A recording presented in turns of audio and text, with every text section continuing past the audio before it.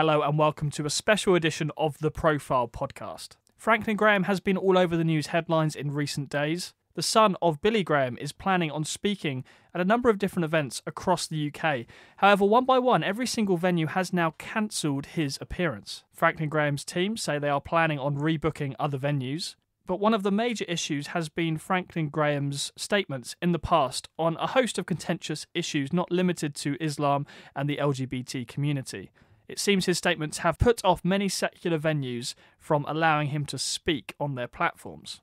Well, Franklin Graham has just visited the UK and he's been speaking to a number of different media outlets. He came into our studios here at Premier Christian Radio and he met my colleague, Head of News, Marcus Jones. What you're about to hear is their conversation, where Marcus Jones quizzed the evangelist on all sorts of different issues related to his upcoming tour. So without any further ado, let's listen into their conversation. Welcome to the UK. I'd say welcome, but I'm going to guess that you've had better welcomes to places that you visited than the one you've had this time around over what's been happening over the last few weeks. Well, first of all, always feel welcome in the UK and always look forward to coming to this country and to be with the people of this country. And so we are excited. We're coming back in late May for the tour, the Graham Tour, starting up in Scotland and going in and up and down in Cardiff. And so we are looking forward to going from the north to the south, east and west, to tell men and women how they can have a relationship with God through faith in His Son, Jesus Christ. And that's what this tour is all about. And we're coming. Some people think we may have canceled. We're not canceling anything. We're coming, and we're looking forward to being with the church and working beside the church. There's a sense of deja vu in that we were in this room 2 years ago before your mission to Blackpool in 2018. Yes. At the time, we were talking about opposition and those who were campaigning for you to be banned from preaching. Yeah. But is there a sense that the opposition has stepped up this time around? No question. I think they have stepped up, and they certainly have the right to do that. But I think there's a real misunderstanding. We're not here to preach against anyone. But we're here to tell everyone how they can have their sins forgiven and how they can have a relationship with God through faith in His Son, Jesus Christ. Jesus said, I'm the way, the truth, and the life. No man comes to the Father except through me. There are not many paths to God. There's only one, and that goes through the cross. Jesus Christ paid for the debt of our sins when He shed His blood in our place. And when He hung on the cross, God poured upon His Son all the sins past, present, future. That's us here today. And if we're willing to accept by faith and to believe on His name and turn from our sins, and that's called repentance, to repent and to receive Christ by faith, God will forgive our sins. And the Bible says it's by grace that we're saved through faith. It's not of works. We don't work for our salvation. It's through faith. And so that's the message we preach. We don't preach against any person or any sin. We preach against all sins. So listening to you now, there'll be people saying, what's the problem here? There's nothing offensive there. We'll come to the misunderstandings later. But why do you think that the opposition has geared up this time around? Well, I'm not quite sure because I haven't changed the message. And I just, I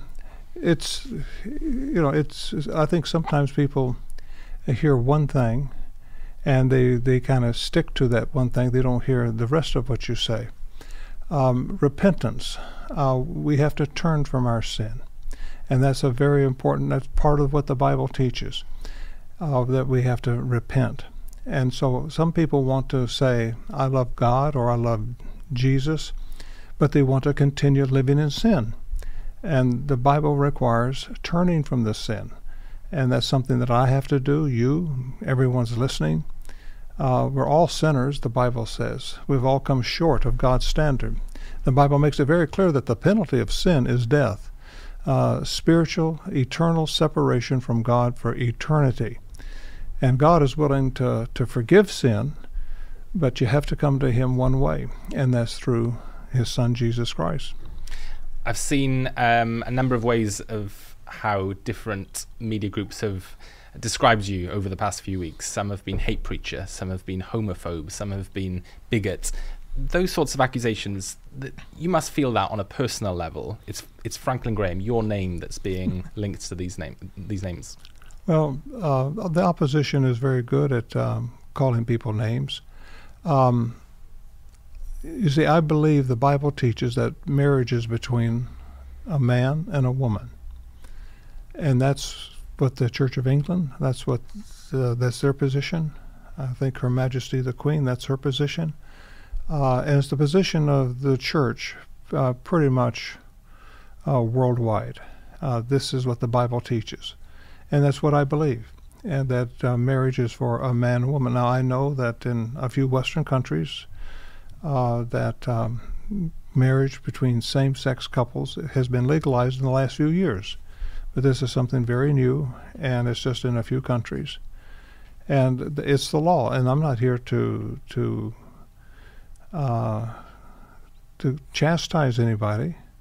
I'm here just to let them know what the Bible says, and that we can be forgiven, and we can have a new life and a new beginning. I think people today, not much different than they were 20 years, 50 years, 100 years ago. I think people are searching. And they're searching for meaning to their life. I think people are wanting to know, is there a God? Does he love me? Or does he know my name? Does he even care?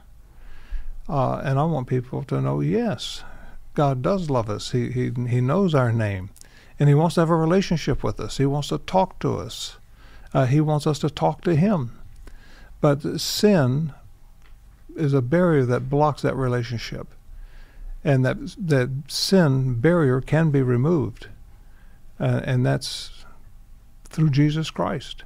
And that's what I'm here in this country, starting up in Glasgow, the end of May, and through the first half of June as we go from city to city.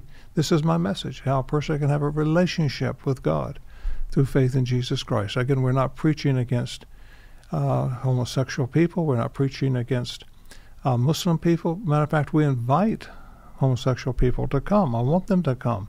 We want Muslims to come. We want Hindus to come. We want all people to come. And our message is for everybody, and it's not against anybody. We've asked our audience to participate in this conversation. They've given us a few questions. So throughout our conversation, I'll drop some of those in. And you mentioned the Church of England, and that leads us on to our first audience question. Because one of the things that's really been interesting over the last few weeks is what I would describe as friendly fire. Those within the church who've been part of the campaign against you. The Evangelical Alliance here in the UK and the Archbishop of Canterbury have refused to publicly support your tour. There have been some bishops in the Church of England who've actually called on the venues to cancel your booking. So Adebayo from Greenwich has said, what do you think about the Church of England bishops who've campaigned against you? Well, first, we've never had 100% of the churches behind our campaigns. There's just some people who don't believe in evangelism, and they think this type of evangelism is out of date. It's not. My father, when he first came to this country in the late 40s, there was a petition to keep him from coming. Most of the churches were against this American coming over here with his brand of evangelism. There were numerous churches that didn't support him. And I understand that, and that's certainly fine. But we welcome those churches to join us and be a part of it, because we're coming to tell people of this great island, coming to the UK, to tell them how they can have a relationship with God. And if someone gets saved, I don't take that person back to America with me. They stay here. And we want them to go into the churches, and we want them to be discipled. We want them to grow. So we hope that this tour will benefit the churches here in the UK. But there are, like you say, that you talk about a number of churches who are protesting, but these are bishops who are overseeing hundreds of churches, and they're telling their flock, don't get involved with this man. That must be difficult to hear. Well, and that's certainly their right to do that. But at the same time, by telling people not to come, sometimes that encourages people to come, and I hope that's the case. You mentioned there that some churches or some Christians don't believe in evangelism. Mm-hmm. When we look at the church in the UK, do you see that? Do you see that we have a church that's giving up on evangelism? Well, I think there's a number of churches that feel that the proclamation evangelism, like what we do, like my father does or did, is old school, old fashioned, and it doesn't work in today's culture. And I'm here to say it does work if it's done correctly, if it's done right, and that's by prayer, getting churches to pray and to pray for the unlost in their communities. God will use this. Peter stood up on Pentecost and preached, and 3,000 were added to the church in one day. Paul stood on Mars Hill in Athens and preached. People were saved. And so God uses all forms of evangelism, and there are different forms. And I know that this year, I think there's about 20 different groups here in the UK that have a burden for reaching the UK and have various evangelistic programs. And ours is just one of 20, and we're all working to do the same thing, each one using their gifts the way that God has given them. And so we're just part of a mosaic here of other Christian organizations that God has burdened, and God has kind of put a burden on my heart to come to the UK this year. And when He kind of gave me that burden, and we began to look at what we could do, began to see there were others that had the same burden, and we just feel that this is a movement of the Holy Spirit of God, and we're just part of what God is doing. Let's talk about the main issue then that's been causing the concern over the last few weeks, that's been causing the division. Gary from Sidcup asks, why are you so against gay people? I'm not against gay people, and that's one of the things that's just not true. I'm for all people, and I care about gay people. But I also want gay people to know the truth and how God sees them. And God made us, and He created us. But again, marriage is between a man and a woman, and that's where God is very clear. And I care enough about gay people just to tell them the truth. I'm not going to lie to them. I want them to know that homosexuality, that God sees it as sin, adultery is sin, stealing is sin, pride is a sin, and all of us have to repent and turn from our sins, and by faith believe on the name of Jesus Christ. But I don't hate the guy that's the liars. I don't hate the guys that, or the women or men who are adulterers. I don't hate them, but I want them to know that they can be saved, they can be forgiven, they can have a new life, a new beginning. But no, I do not hate I want to read a couple of quotes that have been used in the media here over the last few weeks that have been attributed to what you've said in the past. Homosexuality isn't something to be flaunted. God brought death to Sodom and Gomorrah because of homosexuality. The flames of hell await gay people. Gay people are led by the enemy. Now, there are many Christians who would support your theology, support where you're coming from on this issue, but would say that that sort of language is actually harmful. It's making people feel like second-class citizens. It's closing people off to the gospel. Could it be that you're causing more harm than good? Well, I think some of those quotes may be attributed maybe to somebody else, and they have said that I said them. I did talk about Pete Buttigieg, who is mayor of, I think, Gary, Indiana, who's running for president, and he was putting forth his gay lifestyle and his marriage. And I did say that. I said that's not something he should flaunt. That's something he should repent of. And we should not flaunt our sins. We should be embarrassed by our sins and ask God for forgiveness. And so Mayor Pete Buttigieg, that was a comment that I made to him. And so I would encourage everyone who, if you're in a gay relationship, I'm not your enemy. I'm certainly not here to preach against you. And don't even mention homosexuality. When I preach, I talk about all sins, and that Jesus Christ is willing to save us from all sins. And frankly, I was with you in Blackpool, and not once did I hear any mention about homosexuality from the pulpits. But I guess this is the thing that people are struggling with: it's the comments made in media interviews, it's social media comments, not just about this one issue, which they see as completely separate to the preaching, and they say we don't have an issue with the preaching, but it's these comments which are continuously being brought up in the media, which is causing... some of those comments are just not true. You know, some of them are taken out of context, and they purposely do this to try to make it sound much worse than it is. I believe the Bible to be God's word. This is my faith. And so when the Bible says that all liars are going to go to hell, that's true. I believe that. And Franklin Graham is a liar. And the matter of fact, the Bible says all men are liars. We're all guilty, aren't we? There's none of us that has been able to live life sinless. And that's why God sent his Son from heaven to this earth, to take our sins. And Jesus Christ came on a rescue mission to save the human race.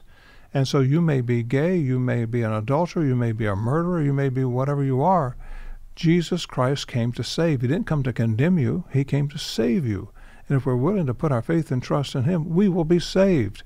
And it's by God's grace through faith. We don't have to work for it. We don't have to buy our salvation. It's simply by God's grace, and it's by faith.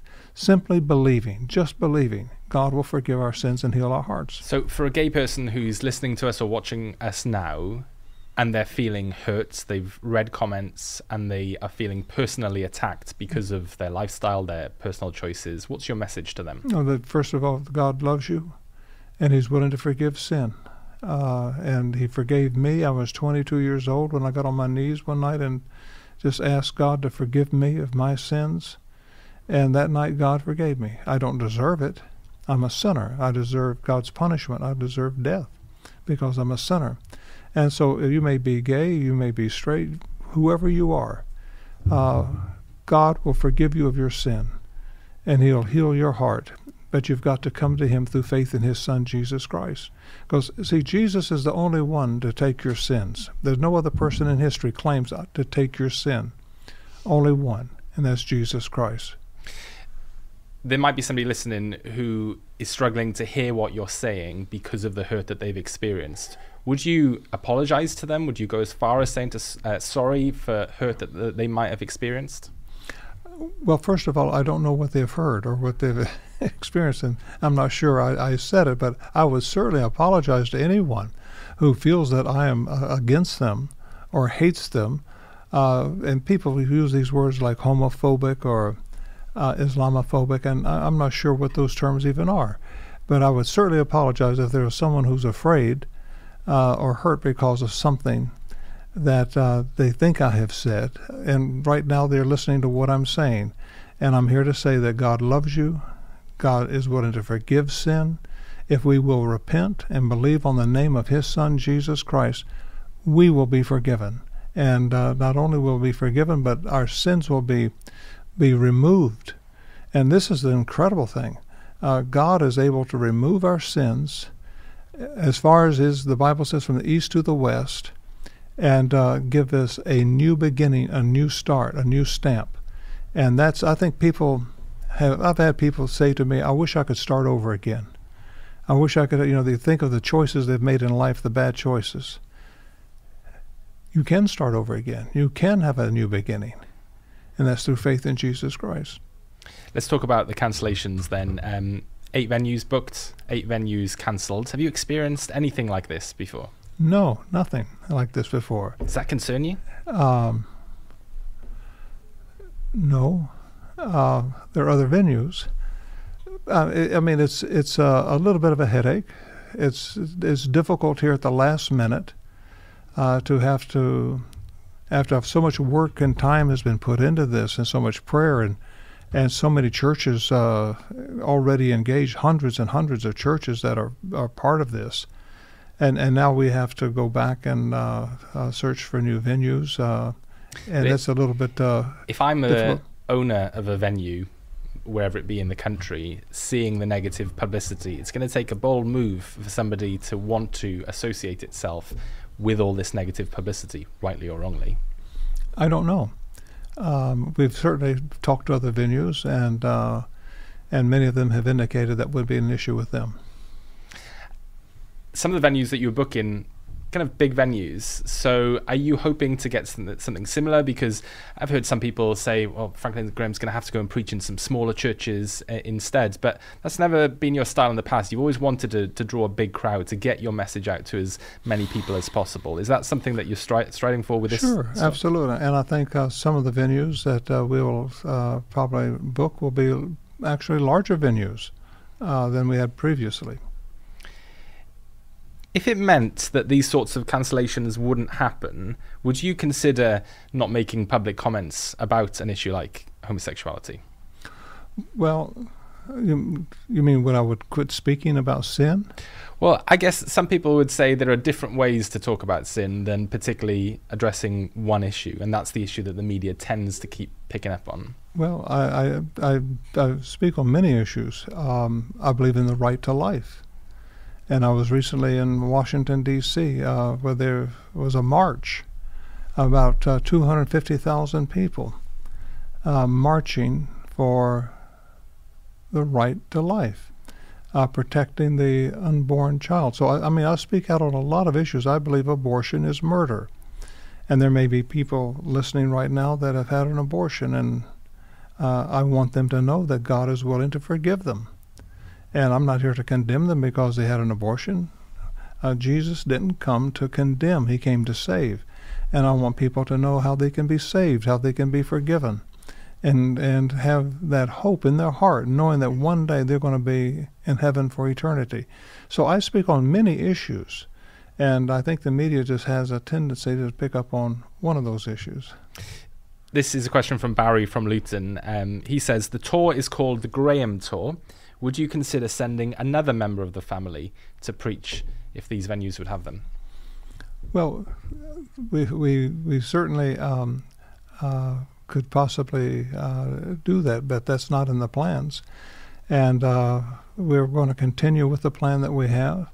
The churches, I think, are more united. We have more churches that have signed on.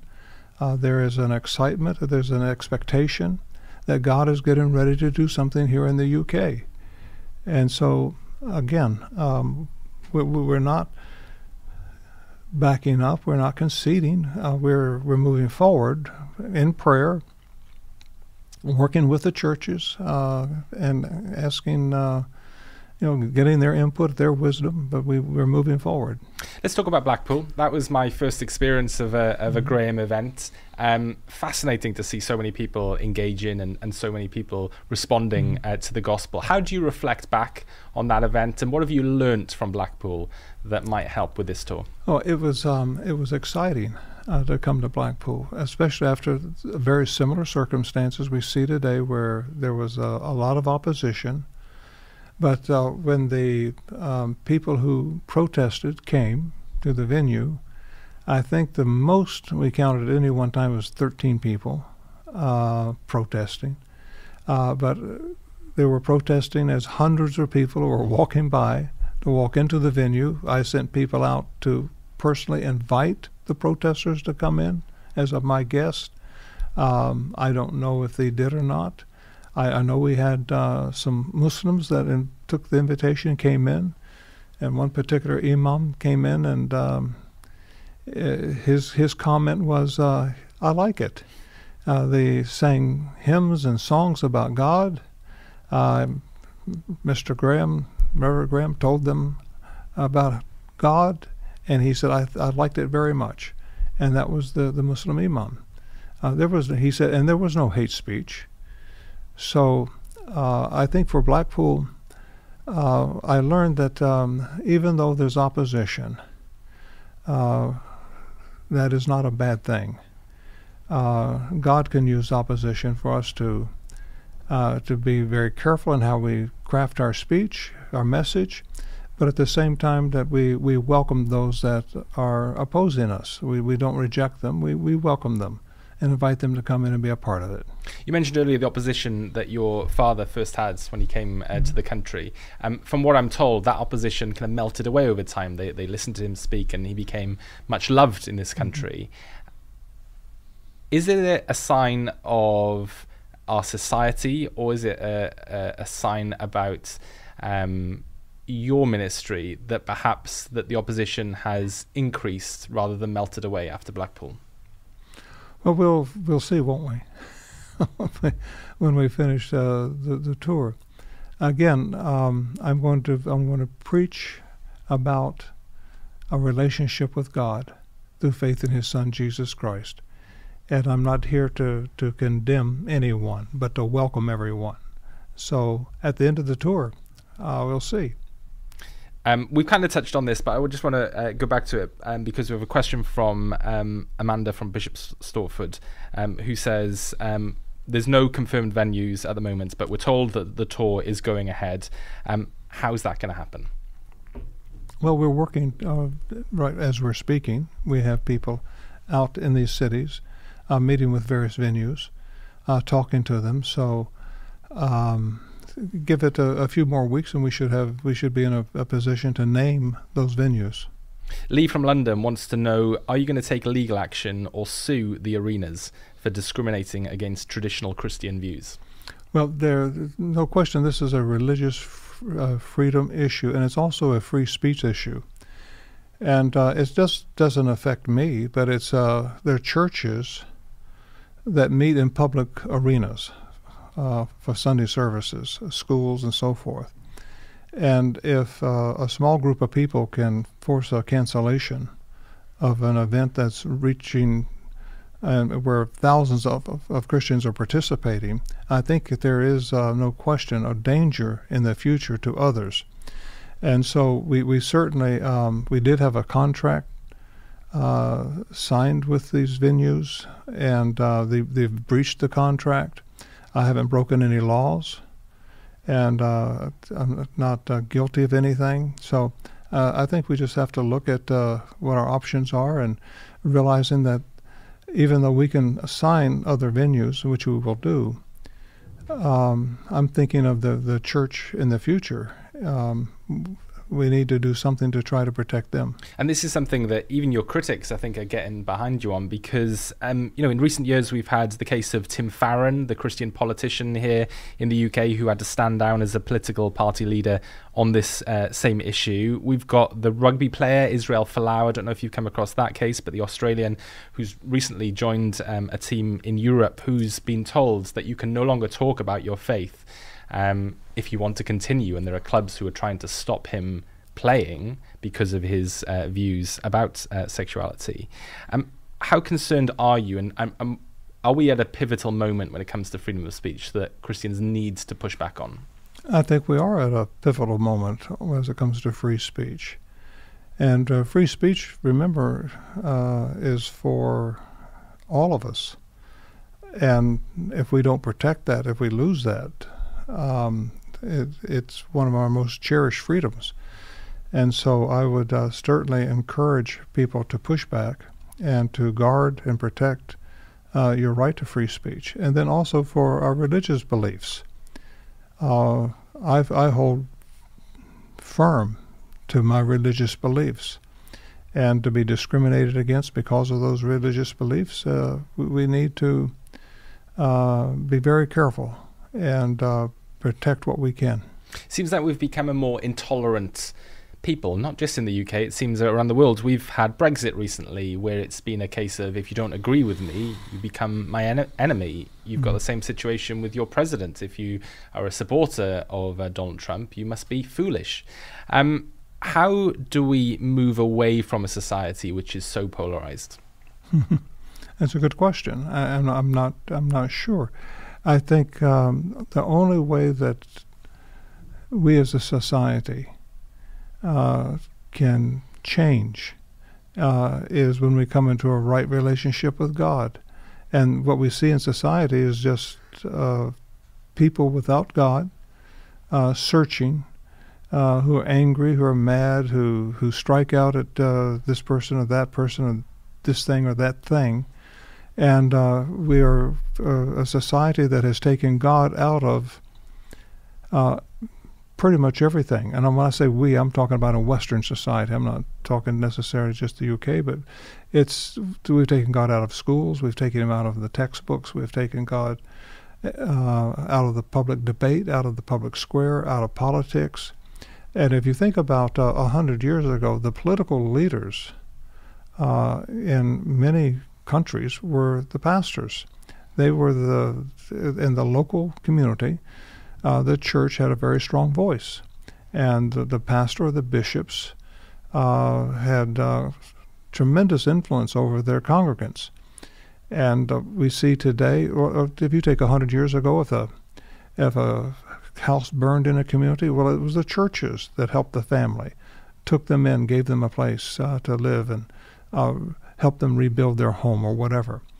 We've allowed the government to take all of these kinds of responsibilities today with various social programs, and there's no mention of God, nothing to do with God. People run away from his name. And I think that's just the world in which we're living today. It's through secularization. Under communism, and of course, as a young boy growing up, we were afraid of the red threat that the communists would take the world. Well, when the Berlin Wall came down and communism in Eastern Europe disappeared, and many people had a sigh of relief that the red threat was gone.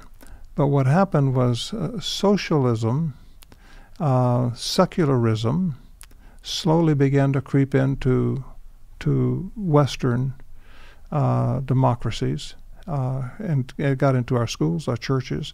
And secularism and communism are not much different. They're both godless forms of government.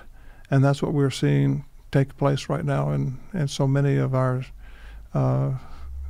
especially in my country. I can't speak too much for the UK, but I know in my country this is a great problem. Let's finish by talking about the tour. What impact do you hope that this tour is going to have on the church in the UK? I hope that this tour will ignite a fire in the churches across the UK to evangelize. I believe we're coming down to, I don't know what God's clock is, but I believe we're in that midnight hour on God's time. And let's get about telling men and women about how they can be saved. Let's don't be afraid of the gospel. Let's don't be afraid to be a Christian. Let's don't be afraid to be different. The culture wants us all to kind of melt and be the same. We're not. We hold to a higher standard. We hold to God's standards, not men's standards, but God's standards. And God wants us to be holy. He wants us to be pure. And let's stand on his standards, and let's don't be afraid or ashamed, but let's preach the gospel from one end of this nation to the others, from the north to the south, to the east to the west, that Jesus Christ is Lord. He's the King of Kings, and he's coming back soon.